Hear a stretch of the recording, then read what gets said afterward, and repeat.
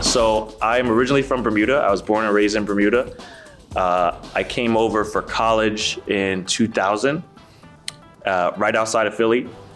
And it wasn't until pretty late in the game that I discovered hip hop. In Bermuda, we didn't really have hip hop. As I'm not ashamed to say, I was in, still I'm in, I think the best battle crew in Philly, Rep Styles crew. We're all old now. But then it's like, we all loved breaking so much. We all loved hip hop so much. It was like, somehow we have to make this a job, y'all. We got to do it because I don't want to go get a regular job. I just want to do this. So, let's start teaching after school programs. We had no idea what we were doing. Started teaching in South Philly at one after school program. And I'm happy to say that I have 4, 5, 6 of my company members now in Hip Hop Fundamentals are from that first cohort that I first taught.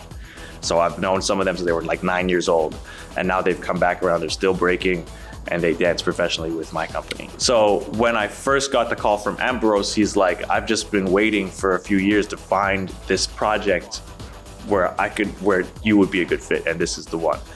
So it's the stars coming into line over many years. It's great. I'm super psyched. The initial vision that we had, and that's me, you, Melissa, and Ambrose, when we had our first talk, we all really jumped at this idea of creating some dance theater around the idea of what it's like to live in this very diverse and very special area of Philly, the Olney area, but to use children as some principal dancers in the project.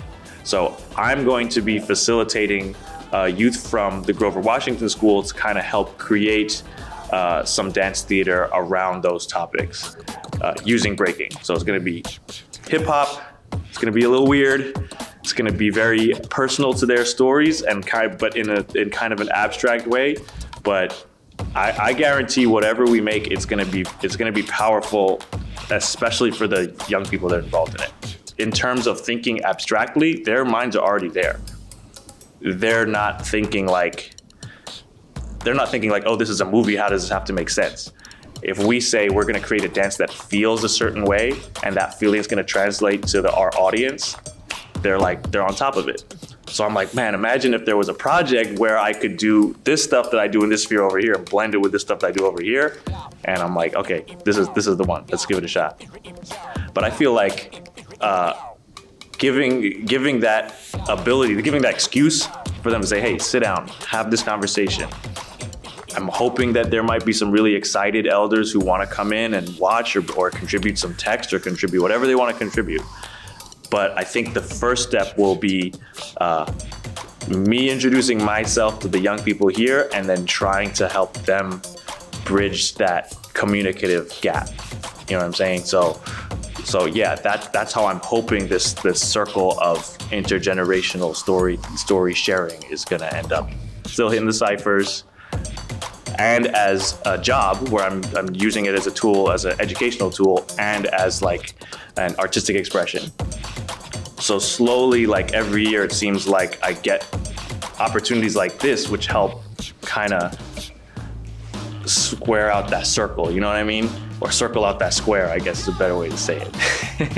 The other thing I've learned is it's not for everybody. It's a really hard dance form.